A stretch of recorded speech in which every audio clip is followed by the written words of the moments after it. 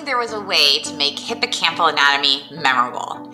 Here's a short video on the basics of hippocampal anatomy that will hopefully stay in your, well, hippocampus.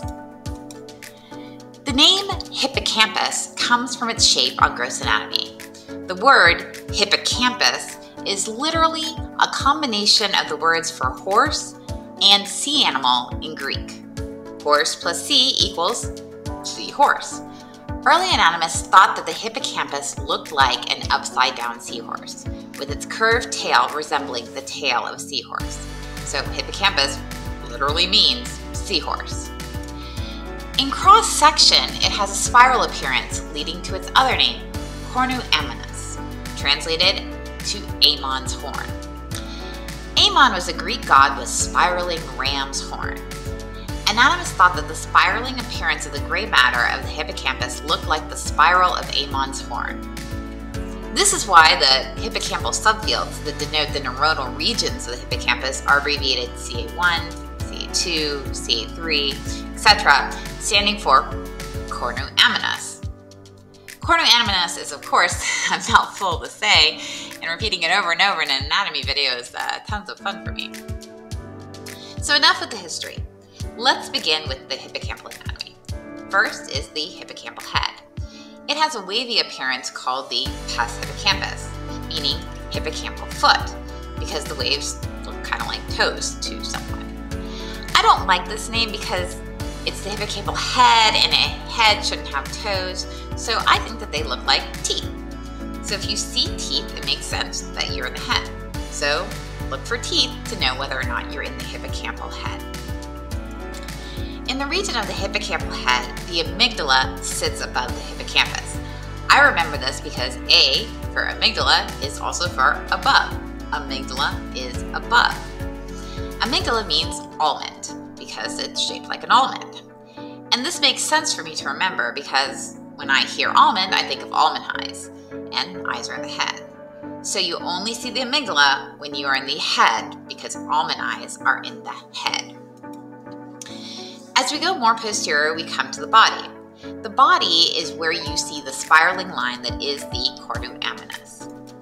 The cornu ammonis spirals into the dentate nucleus, which is cupped around the cornu ammonis so that they look like a yin-yang.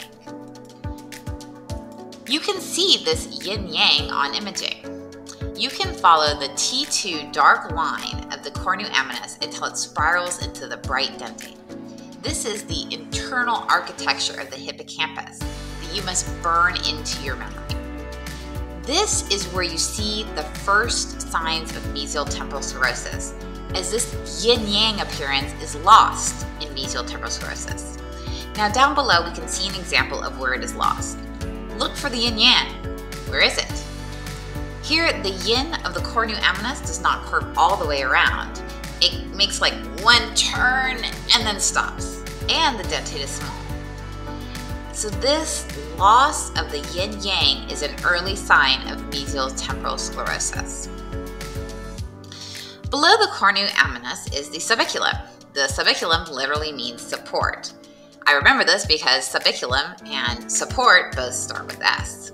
So you can remember that the subiculum is below the cornu ammonis, supporting it, S for support, like a table. Below the subiculum is the entorhinal cortex.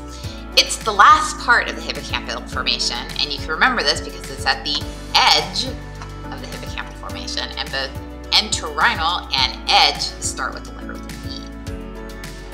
Also here is the fimbria. Fimbria means cilia.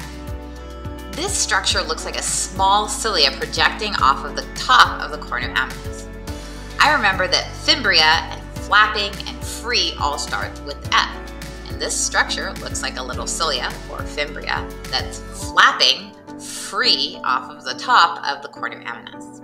It also connects with the fornix, which also starts with F, so it all works. Now a bit about terminology. The term, quote, hippocampus proper only refers to the cornu ammonis, that T2 dark spiraling line, the yin of the yang.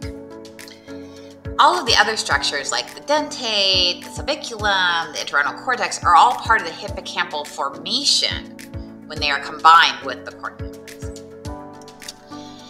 Now, as we move posterior, we come to the tail, which is very thin and tapers rapidly as it spirals upward behind the brainstem. Remember, this was the look that caused the early anatomists to give it the name hippocampus. This is the tail of the hippocampus, which truly looks like a hippocampal or seahorse tail. So really, the theme of hippocampal anatomy is the spiral. On every single hippocampal MRI, you should look for that T2 dark line of the cornu aminis spiraling into the dentate to make that yin-yang. If this is lost and the dark line stops before it spirals, this is an early sign of mesial temporal sclerosis. So here on the patient's left, we see the normal yin-yang. Dark line of the cornu aminis goes all the way around, spiraling like a ram's horn.